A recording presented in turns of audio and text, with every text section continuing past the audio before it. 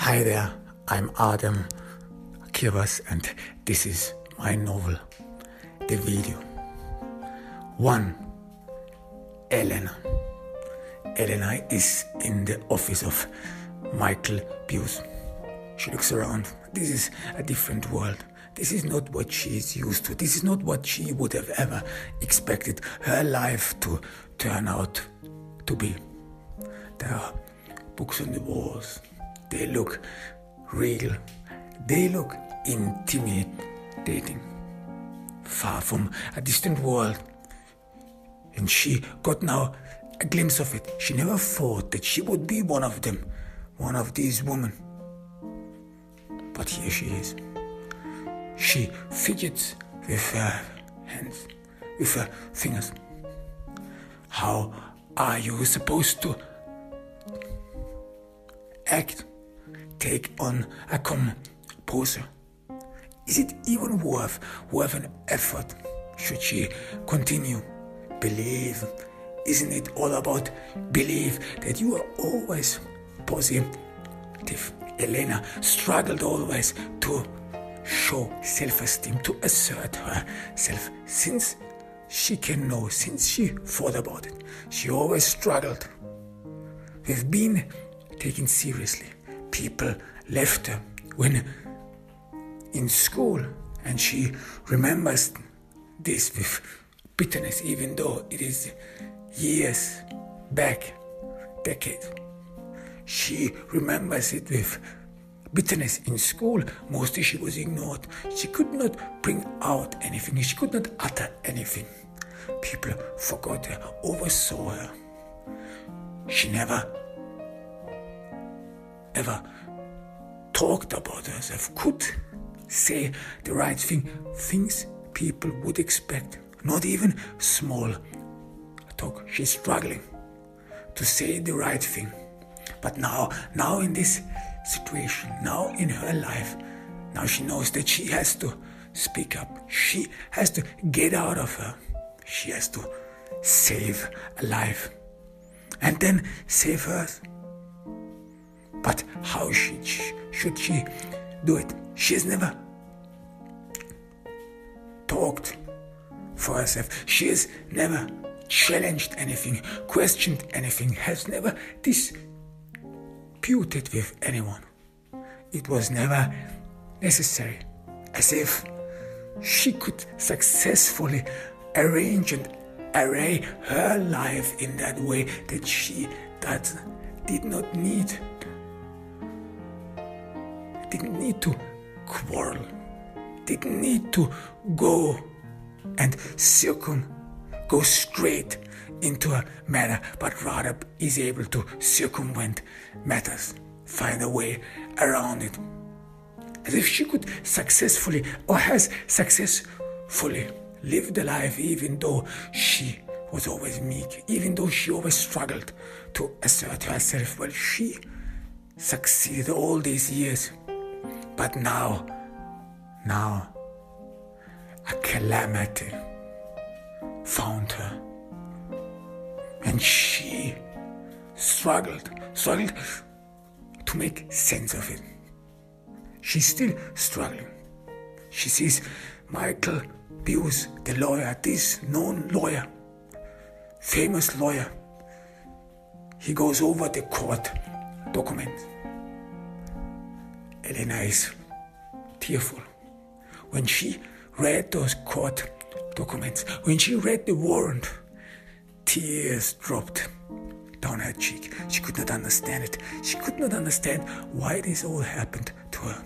Because she is a good-hearted person. And she has only good-hearted people around her.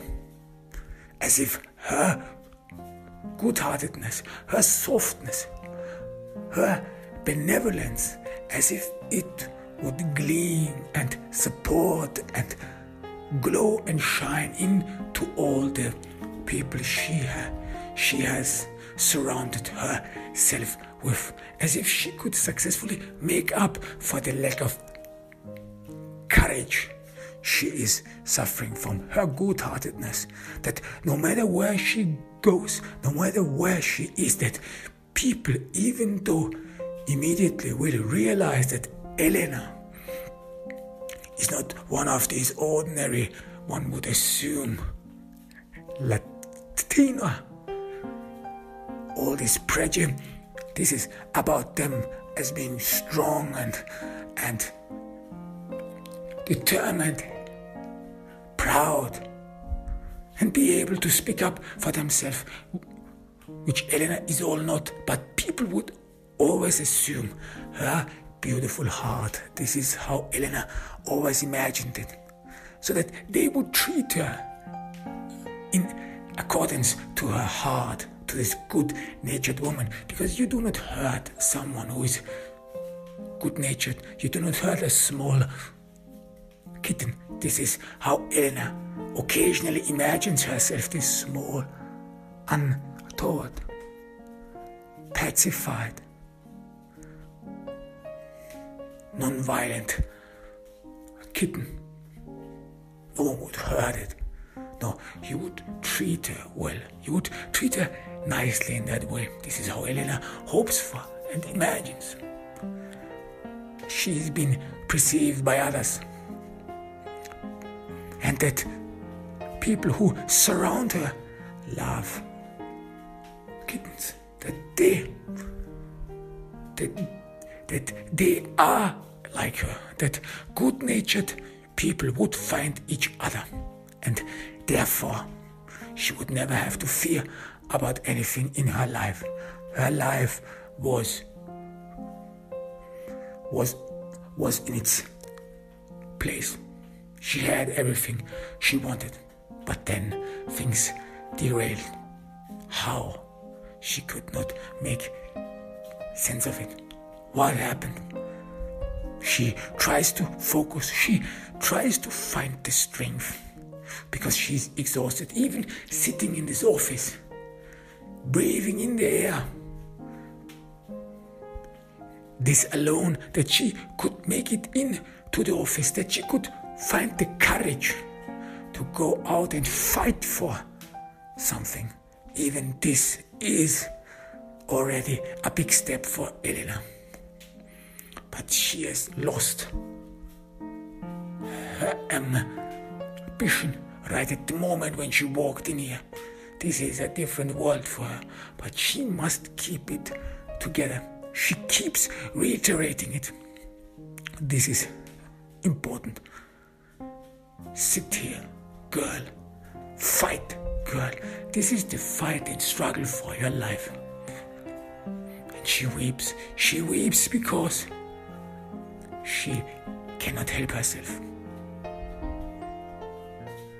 You have to do something. She pledges and begs the lawyer, Michael Buse, please, you have to do something. Michael Buse looks at her. He wants to prevent that this woman makes a scene, because he doesn't want to help her. He cannot help her. Michael Buse is a very smart lawyer. He graduated from law school summa cum laude, with highest degree. Michael Buse was always considered a smart and ingenious person. Even in his family, there are a lot of smart people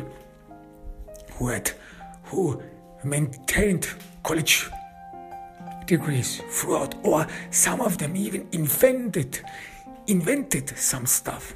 Michael Buse is very proud of his ancestors. But Michael Buse and most of his ancestors, they were not known for bravery. And this is fine with him. Michael Buse has never imagined life as a struggle for life and death. This is only what you see in the movies, in the TV. Real life is about asserting yourself, is about awards, about accomplishing something in a court. This is how you always imagined that gradually life is a process, a gradual process where you come on top. There is no struggle or whatsoever. There is no struggle for life and death. This is way more. This is way out of his league. And Michael Bewes sometimes even has prejudices against those people who always complain about the struggle for existence, for their lives, because he assumes that they are in the end responsible for it all by themselves. That they have a wicked and or non-conformative disposition. Because for Michael Bewes, it is like law, like learning all those law, for all those law exams, like allocating knowledge. There is only one way you can be successful in life, and this is adaptation. This is all there is, adaptation, and nothing else. And everyone who complains about life is probably one who is unable to adapt, unable to work for anything in his life. And now this woman stands here in front of him, and it is a murder case. Even though it would be thrilling, I mean, every lawyer wants to have once or twice a very thrilling case, a case you mostly read in novels, in most suspense novels.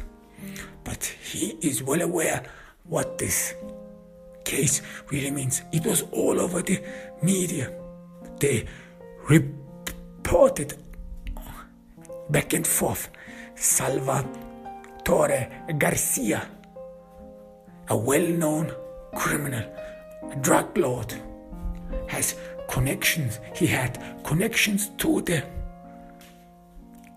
Mexican cartel. Salvatore Garcia. That's a name people feared on the streets. That's a name which conjured fear. But then this man was killed. Just killed. How could it happen? A woman killed him. And everyone assumed that this woman had probably a good reason to kill this man. On social media, some even praised this woman as a hero, as a heroine. She did the right thing. Got rid of this scum. But law is a different thing. Even though this woman might have a lot of support on social media and everywhere else, but outside social media, in reality, things go differently. And Michael Bewes, he knows well aware. At least he assumes, even though he does not know anything about the world of organized crime. But he can assume from all this from all this news and documentaries and what people say and said about this case, that this case is loaded. This is tension. And you don't want to deal with organized crime. You don't want to deal with the cartel, even though you are in America, even though you are living free world, and even though Michael Bewes cannot imagine that anyone would even ever be able to reach him or hurt him, because he lives in a gated community. He lives in a secure suburban place, in a secure suburban home. So the world outside, the world is far away from him. Even though he feels very secure, but he has heard and read and seen some horrific stuff about the Mexican cartel. And the last thing he wants to be is get involved in this. No, he wants to have a normal life with his wife Barbara. And he wants his life to be in his control so that he never loses the overview. And this case, he again reiterates the name Salvatore Garcia in his mind. Even the name alone puts one under pressure, induces fear.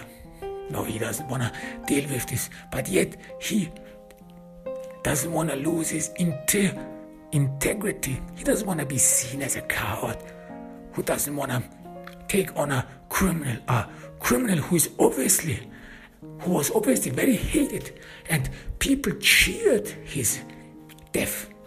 And he would have liked to be a hero for all these people. He thought about it for a while. He fancied with the thought, how would he be perceived by all these people, by the media, the lawyer who defends this poor soul, the lawyer who does the right thing. Wouldn't it have been great for him to see himself as a hero in the eyes of the media and in the eyes of the people? People would probably have cheered him, approved him, sent their support. But then he thought about the other side, the black side, the dark side, the shadows of this issue. What if he has to deal with it? Deal with the cartel? Deal with organized crime? Because even though people support him, even though people help him and will send all approvals, but in the end, they are only on social media. They are only by lip. When the cartel comes knocking, he stands all by himself. And this scares him. This scares Michael Buse. No, he would have loved to be a hero. He would have loved to be a hero for this woman, to be admired by her, by many attractive women, because Michael Buse assumes that there are a lot of women outside who are suffering from the hands of the cartel or from the hands of violent Mexican man. And he, as the hero, would have been the one who would have been able to save all these women, give them meaning, bring them back to liberty, help them to emancipate. Even though Michael Buse, he was never a feminist, and he did never care about feminism, and he most of the time in college had nothing but contempt for feminists, especially his fellow law students, these women who assumed that law should help to fight for the weak, and that a good lawyer would always fight for the weak and do his best to improve the life of those who are in need. But for Michael Buse, this was rather ridiculous. A lawyer, first of all, you do the right thing, even though it was never really clear for Michael Buse what is the right thing, what you do, what's what you are supposed to do.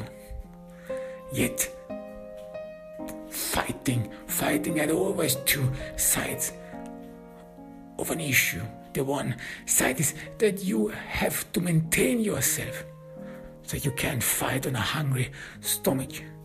You can't fight when you are hungry, can you? And the second thing is that you use the courtroom in a way, in that sense, that you are being known. It is always about you. It is always about the lawyer. It is always about the person who stands in the middle of it all. No matter what people say, law and being a lawyer is always about a appearances. It is always about how you appear in court, how you are being perceived. Especially in America, where there are a lot of cameras in courts. You always try to maintain appearance. You do not fight just for good. Who thinks that way? This is ridiculous for Michael Buse. He looks again at Elena.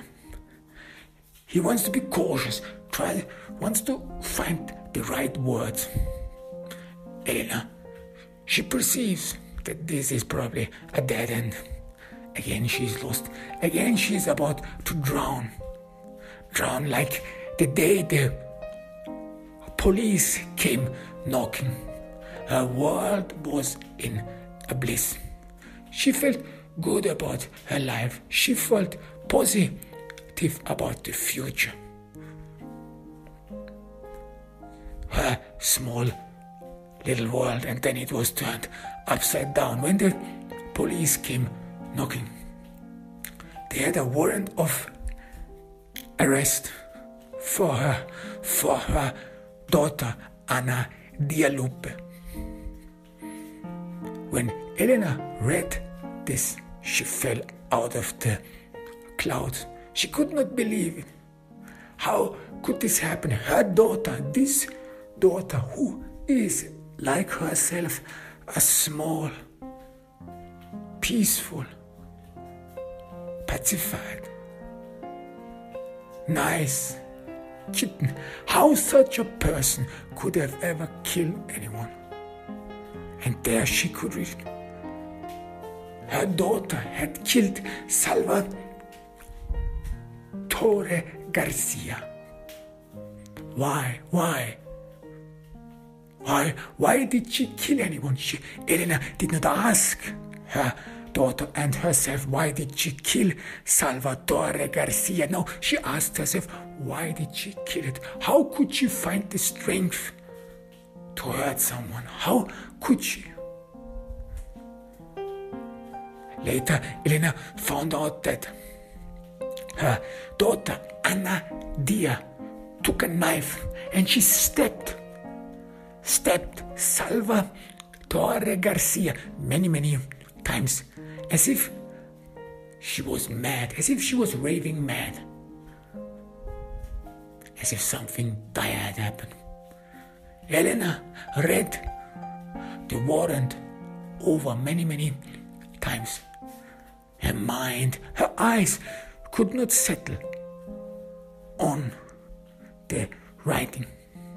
She couldn't grasp it. She couldn't see through it. Her daughter, she was always the cherry of her eye. Her daughter was everything she was not. Her daughter is very smart. She was always known as smart. And she was the future of her. She was supposed to go to college, the first in her family. And how proud she was about Anna Dia. She lived through Anna Dia. Her life, she occasionally imagined how her life would have been when she would have been in Anna Dia's place. And then all came crumbling down. Elena stood there for a while, saw how the police handcuffed her. She would have never been able in the past even associate police handcuffs with her daughter, that her daughter has been carried away. And she saw her daughter right in the eye. She wanted to believe that everything is not right, that everything is not supposed to be that way, that there must have been some mistake, because mistakes, they happen. People are wrongly accused. But she saw in the face of her daughter a wickedness, a cold-heartedness. She saw as if her daughter would not even deny what she did. She hoped for that her daughter would yell and would make a big fuss. This is all a mistake. I'm not the one you are looking for. No, I have not killed anyone. But Elena's daughter, Anna, dear, she was silent. She was silent in a wicked way. She was silent that caught Elena off guard. She was silent as someone is silent, who would be able to even hurt a kitten, to even hurt a puppy. This was a face Elena never saw in Anna, dear. And this left her stranded. For a while she could not get up. She sat down, the warrant in her hand. This piece of document knew more about her daughter than she did. She didn't know anything. And in the beginning, she accused herself of it, that her daughter probably swayed from the right path and that she is responsible for it. That she has to bear responsibility for it. Her weakness, that she could not care for herself, that she could not get out of this body, that she could not assume a stronger personality, that she's so goddamn weak, and that she wasn't able to give her daughter guidance. She and she alone now has to struggle with it. It was hard to breathe. It was hard to get up. It was hard to find herself. And Elena, back then alone in this home, in her world, which was before that a paradise, where she thought that she had lived a good life, that she was living a good life and that everything was fine.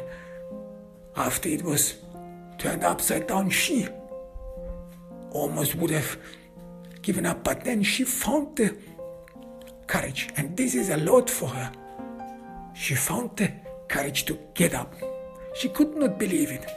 She swept aside this cold-hearted, mean and indifferent facial expression of her daughter while she was taken into custody. No, she didn't wanna believe it. There has to be an explanation. Anna, dear, was and is her daughter. She did not fool herself. She did not live anything else than in reality. For Elena, this was clear. No, she has to fight for her daughter. She has to fight for her life. She got up. She looked around in her home. She was alone. She felt for the first time alone in her life. She was always in company since she could think of. Since she started out, she had never lived alone in her life before. But then she was struck with it. And now Elena thinks about the big change in her life in the office of Michael Bios. She thinks about it in a great deal. How far she has developed, how far she came. This struggle for the life of her daughter, this fight for the future of her daughter made her probably a different person. Even though she could find the strength, the power and energy, yet she is always on the verge of losing it, on the verge of losing her composure, as if you just act on it, as if you just play the role of a strong personality, of a strong character, and that eventually it will fade away right at the moment when your strong personality, the person, the identity you've assumed, is struck or comes on a barrier in reality, then all dissolves. Elena doesn't have stamina. She hasn't lived the life of a strong woman. She hasn't lived the life of a confident, strong woman. And independent, strong woman, Elena was always emotionally dependent on others. And she's now. She knows that Michael Pius will reject her. Like all these others, no one wants to take on the case. A public defender, even they, Elena heard about it, even they rather tried to avoid this case. No one wants to get involved with the cartel.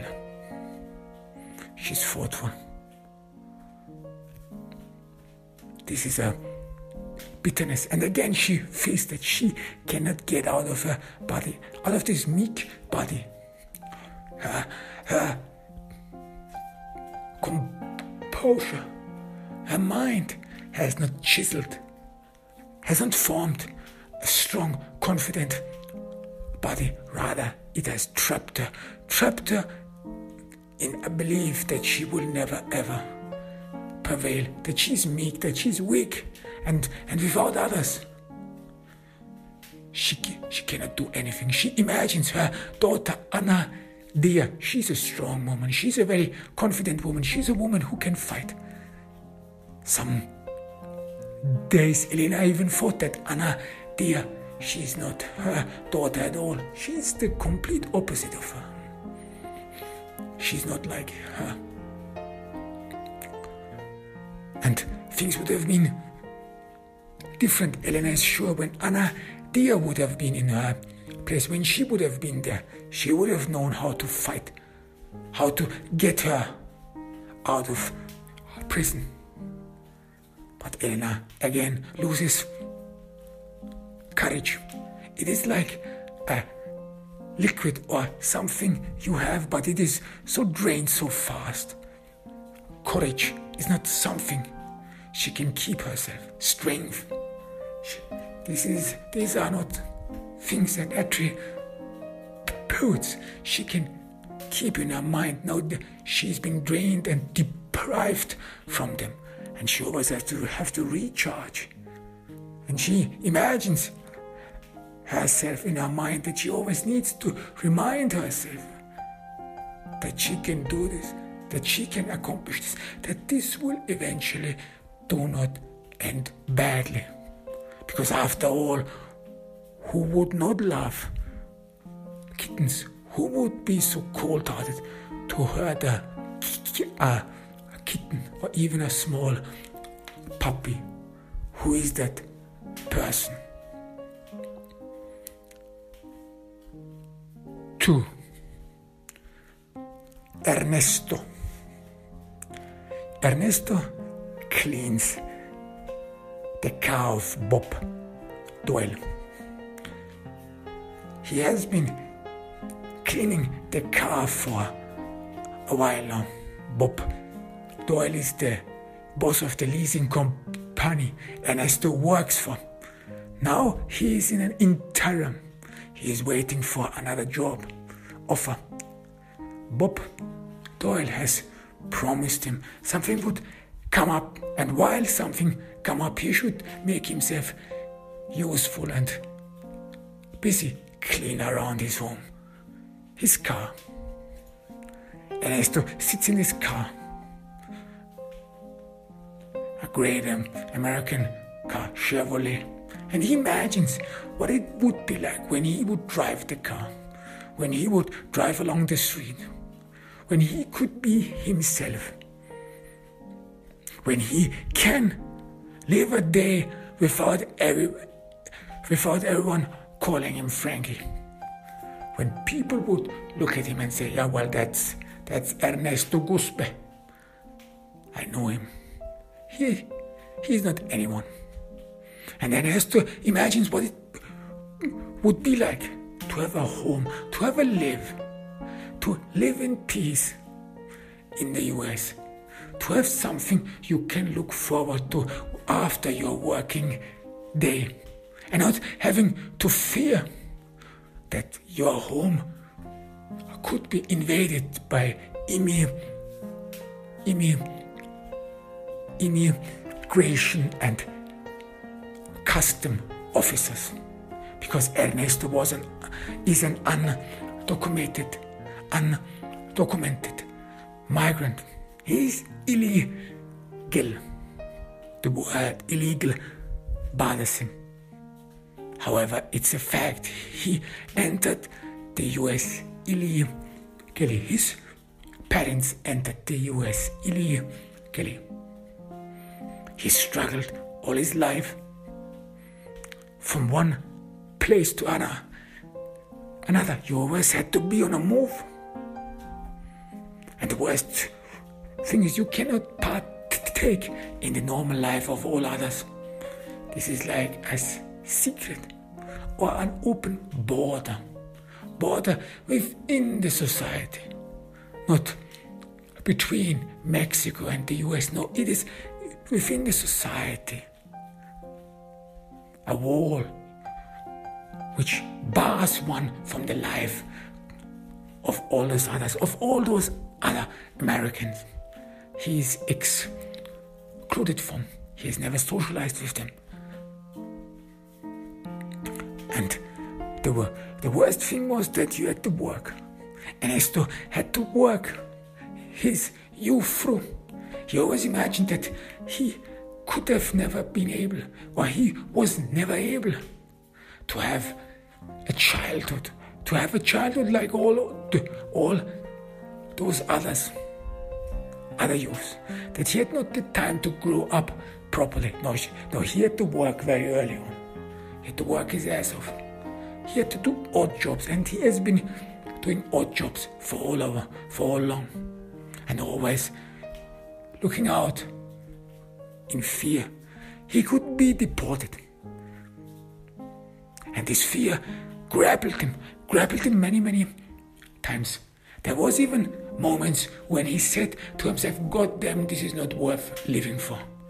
God damn, why don't I go back there? Why don't I go back to Mexico? Try to live there somewhere. At least I could live freely. At least I could live without fear. This constant fear, this constant feeling to be on the run, this was unbearable. Everywhere he would go, the home he would assume, the places he would live, it would never be anything that would ever belong to him. He has never, to this very day, has never even chosen furniture. He has never furnished his home. He has never even bought a carpet, a rug, or whatever for his home. It was never meant to be. It was used as because you would never stay long. Because he always had to move from one place to another. So in all those homes, in all those places he lived, those homes had never any personal notes or any personal effects of him. He always lived from suitcase to suitcase. His suitcase was his dresser. He never even dares to unpack his suitcase. No, because it could be more than possible that he has to move in the middle of the night. When he reads about immigration and custom officers making controls, they are very sophisticated, and Ernesto is part of a WhatsApp group which warns each other. It is a good group, and it has saved him a couple of times. And even though whenever Ernesto could escape, and he was joyous and blissful. Thereafter he always asked himself, yeah, what for? Now I have to go back in my life, go back in this prison, assume this life over and over again. For what purpose? It was exhausting. It was mortifying because he could not live a normal life, while all other Americans, they did not even bother and think about it. They probably had never think about the struggle an illegal migrant has. They never had to think about it. It never crossed their mind. And how his life would have been. How he would have been, what a person he would have been without this fear. Constant fear. Fear consumes him. Fear devours him. He doesn't dare to speak up. He doesn't dare to raise his voice. Fear has become his main character trait. The reason for his feeble voice. The reason for his hunched back. The reason for his cautious steps. Fear is predominant. But then things changed.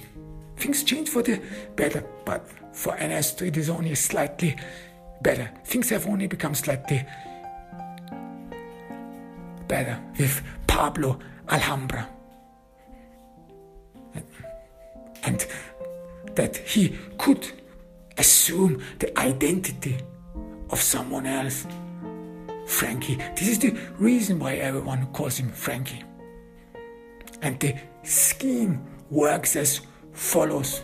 Illegal migrants, in order to be able to work and in order to be not deported when police stops them, assume the identity of someone else, someone who is legally in the US.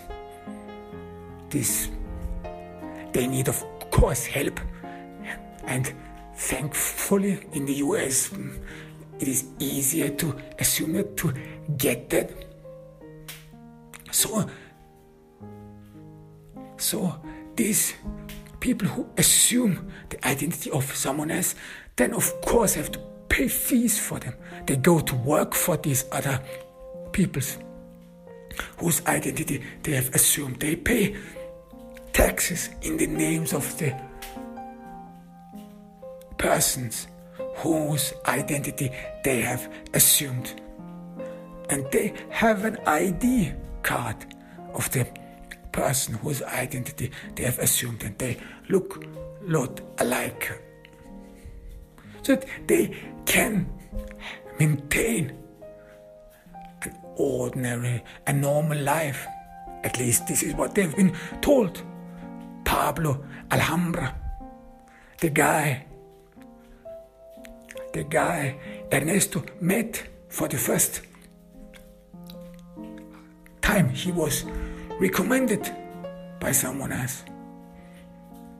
Ernesto remembers his smarmy, glib smile. He got him this smile which reveals, well, you don't have any alternative. You came to me because you cannot go anywhere else, because I have you in my hands. He knew it. And Pablo Alhambra explained him this scheme. It is all legal, he said. You don't have to fear about your life anymore. You get an ID. And you are thankful for the opportunity, and you are thankful to the person who gives you the chance to have a normal life as an illegal migrant. He gives you willingly his identity, his ID, but you have to pay him some fees. It sounded all simple. It sounded all as if it would be a relief from all the burden, no more fear anymore. And what of it? He could walk past a customs officer. He could walk past the police. He could even show some IDs. And everything would be fine. He would not have to fear that he is being deported anymore. And because Ernesto is white, for an Hispanic and a Mexican, he has Spanish blood through and through in his vein. And he goes through as white man. He got an identity of someone who was called Franklin Patton. Frankie. The first time Ernesto held this ID, he looked at it with pleasure. This was the card. This small card was the relief. This small card decided whether he would be deported or not. Is determining whether he can live a normal life or not. It means the world of two worlds, the difference of two worlds. But then he grew thoughtful. It is not his name after all. It is not him, Franklin Patton. And as to thought about it, where this Franklin Patton lives, where he is, how does he look like? Pablo Alhambra said that you look like him. And everyone who will see you will mistake you for him. And he even warned Ernesto that if you meet someone who recognizes you, who calls you Frankie, watch out. Say that you are in a hurry. Say that you have to be somewhere. Be polite. And if you see someone willing to talk with you, fake a phone call. Fake anything, but you have to get out of here. You don't want to raise suspicion. That's all Pablo said to him.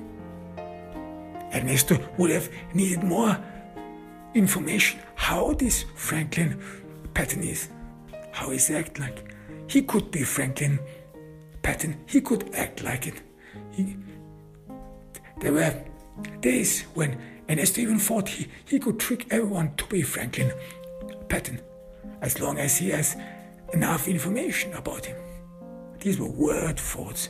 But again, in the end, he always looked at the card of the ID card. His name was not on it. The name his parents gave him, the name he was baptized with.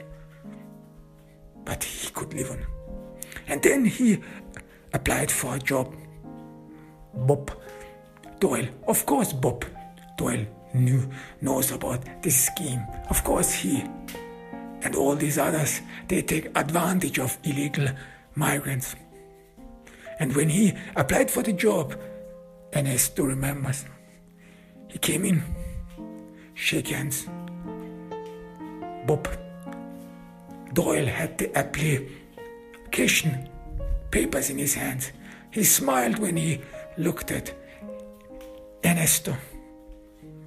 And he said, Mr. Patton. He said it in a sarcastic way. This is your name, isn't it? He continued with a smirk. Ernesto, he could only nod. This is all what you can do. He was in his hand. There is nothing. This was the first time he would try out whether it works or not. Whether he could assume the identity of someone else, or whether he can be finally free of this fear, free of this all-consuming fear. Bob Doyle asked for his ID. Well, he said again with a smirk, there are a lot of people who come in here with fake IDs. I just want to make sure that you are not one of them, fella. You see, again, Ernesto nodded. He gave him his ID, Franklin Patton. Bob Doyle looked at the ID in his hand for a while. Ernesto's photo was on it. He turned it upside down, scrutinized it. Bob Doyle probably assumed that it was all fake. And then he exclaimed, "You people are good, you know. You people are really good." He was thoughtful for a moment and then gave back his ID to Ernesto. "Well, we are hard-working folks here. You see, this is America." So he left all the pretense. Ernesto thought that that the job interview would go according to him being an American, that he would be treated for the first time as an American. Franklin Patton wasn't it an American name? But he was disappointed. Bob Doyle, he knew right away who he was, what he's been doing about this scheme. Pablo Alhambra had recommended that he should apply for a job, for a legal job, but not everywhere. There are some who are too suspicious, or some who want to make a bargain or try to get a bounty in reporting illegal undocumented migrants. So you have to be careful. Some are just wild.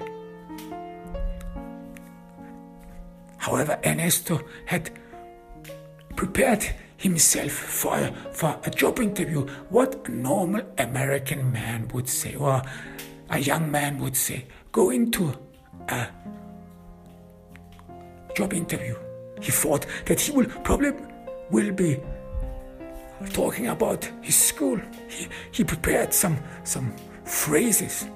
Well, school was tough, yeah, but I made it. Yeah, I did not get along with all teachers, but well, so what? No one can. He got some grades and diplomas from Franklin Patton. Nothing significant, but enough to apply for a job. So enough that he could say, well, here, Franklin Patton, he graduated from high school. Here it is. And his name and everything seems legal, isn't it? And he prepared all this school. He made even research about this high school Franklin Patton went to. He was curious what guy Franklin Patton was. Was he the teacher's pet? Was he the cool guy? Was he an athlete? Or whatever. He asked even Pablo Alhambra. But Pablo only shook it off. Don't you worry. Bob, he will take care of you. That's all he got. The life of someone else. He assumed that he doesn't know anything of it. But yet he prepared for the job interview diligently. He wanted to be perceived as an American. He wanted to perceive this, to be this Franklin Patton. But then Bob had nothing but contempt for him. He could feel that this man probably does not like Latinos, that he is not fond of them, but yet he is willing to take one of them in. We are hard-working folks here, you know. This is what America is. Bob Doyle went into a lengthy speech why America is more advanced than all those Latin American countries.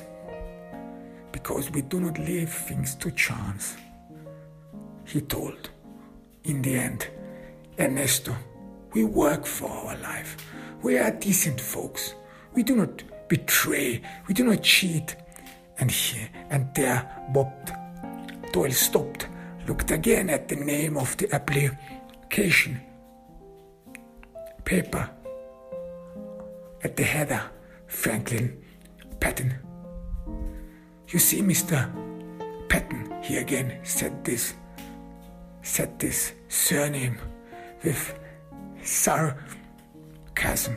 You see, Mr. Patton, this is what is America. And many, they do not understand what's like to be American. We see, as if he had thought about something, as if he had maybe or may have not given up that Ernesto, this Franklin, could probably become an American. Who knows? But that was it. That was Ernesto. Ernesto, who gave up his name, who was not called Ernesto anymore, but Frankie. Bob, the guy who said his name, his surname, sarcastically, his assumed surname, with a smirk, had grown accustomed to call him Frankie, as if there would not be any barrier whatsoever, as if he would have been Frankie all his life. Frankie. He heard this his entire life, even if he works with other people, with other illegal migrants. At least he assumes that they are undocumented like himself, because they do not know each other. They do not talk between each other. Some of them assume that the guys with whom they work with, that they are all Americans, and if they reveal that they are not legally here, that someone would immediately run to the custom office, want to get a bounty or whatever, and report someone undocumented migrant. So it is safer to assume and even continue to play the role, even for the sake of learning to practice the language. So even in his job, and when he meet other people, Ernesto is called Frankie. Is assumed to be a true American.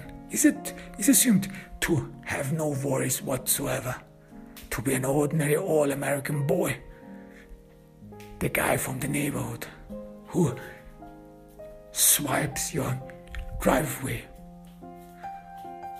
who helps you in the garden, who mows your lawn, who helps you with your fences,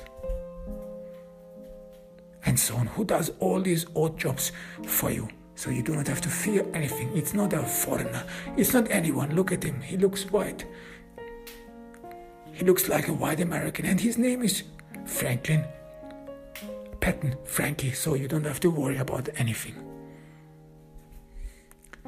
The thought makes Ernesto sad.